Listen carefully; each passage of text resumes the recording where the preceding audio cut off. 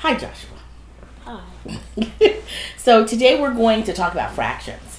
And I have a template here. It's like an organizer. It's a graphic organizer. And so the first thing I want you to do is I want you to tell me like what a fraction is, and then I'm going to have you draw an example. So tell me what a fraction is. A fraction is a type of math. Okay.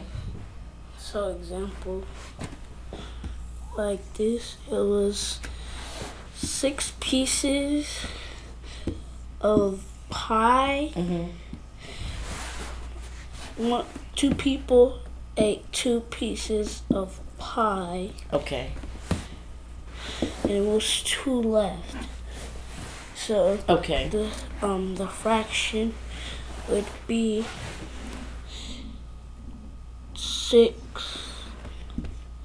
and 2. Okay.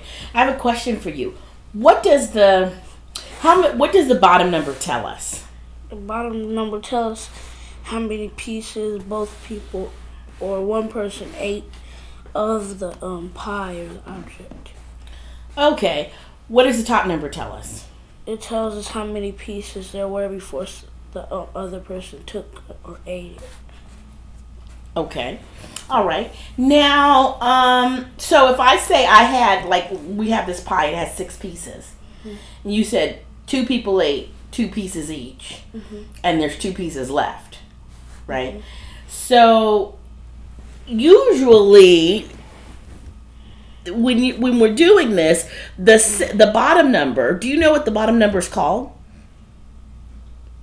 No. You don't know what the bottom number is? Do you know what the top number is called?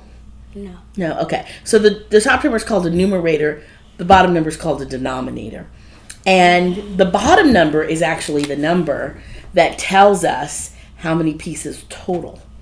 And the top number tells us, right, how many pieces were eaten or how many pieces were left, depending on what the question is. So in your problem, 2 people ate 2 pieces each. And if I said how many were left, what fraction would you write to show how many were left?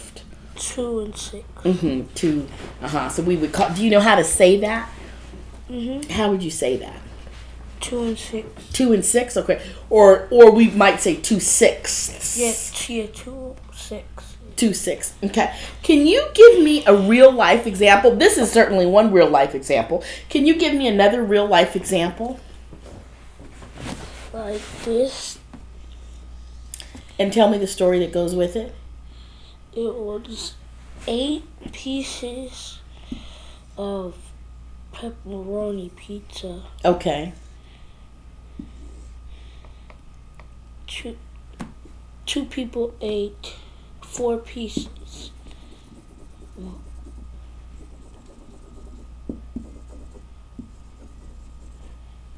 Okay. 2 people ate 4 pieces? Is that what you said? Okay. And so how much is left? How much is left? The fraction would be 8 and 4.